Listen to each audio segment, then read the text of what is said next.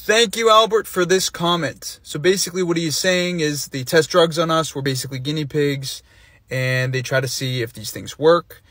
The byproduct is people get addicted to medications. I'm going to get into one other thing right here. Another problem with this ADHD or even any prescription drug type situation.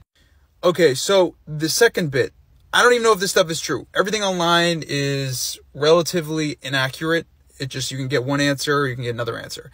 But per what I found, when individuals with ADHD are compared to those without the disorder, the ADHD group is more likely to start abusing alcohol and other drugs at an earlier age. What is the strange thing about this? The strange part about this is the fact that if people who have ADHD, I'm just agreeing with the disorder right now for this example, but if people have ADHD, let's just validate it being an actual disorder, right? We know they're more likely to get addicted to drugs, so we prescribe them to them, right? Instead of finding another route, we prescribe drugs to people who are more likely to be hooked on them.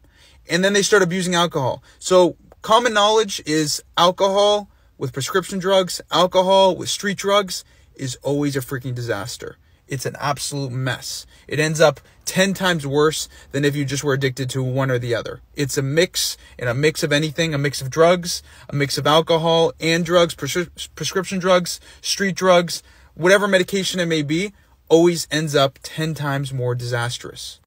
So instead, we want to prescribe them drugs. People who are more apt to getting addicted, we're going to give them drugs. We're going to give them a bunch of it. And if you guys know, today, modern day, ADHD medication, Ritalin, Vyvanse, Adderall, 3 different things. There's probably 100 different more.